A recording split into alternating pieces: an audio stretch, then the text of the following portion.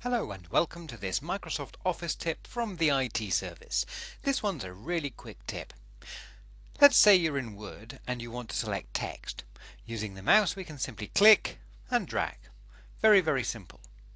What a lot of people don't realize is that it's also possible to select vertical blocks of text. You see, normally when I click and drag, I select horizontally to the end of the page, even if I'm only actually dragging in 2 or 3 inches. If I hold down the Alt key, however, I can now, I'm holding Alt, drag and select as much or as little width as I want.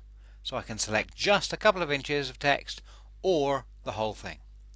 Holding Alt allows me to do that. Questions asked perhaps, why would you ever want to do that? Well, there are 2 reasons. Number 1, you want to create special effects such as stripy documents. If I now select the font color, I can make that part of my text red. Holding Alt again, I make this part of my text green.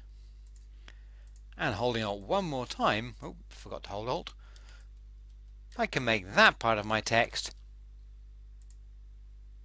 blue. Now that seems pretty cool to me.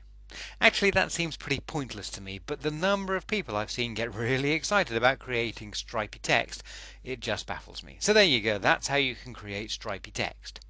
When would I actually do this? Well, perhaps I've got a different kind of document, one that looks like this. I've got a bulleted list here essentially, except that instead of bullets I've got categories on the left and the contents on the right. I want to make all these headings stand out a little bit. I hold Alt, I select my headings vertically, and now I can make them stand out. I can change the font color,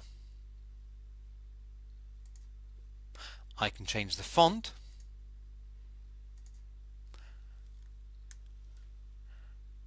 and I can change, for example, styles such as italics. So there we go. Maybe you'll like to do that, maybe you won't want to do it, but it's useful to know that you can. Thanks for listening.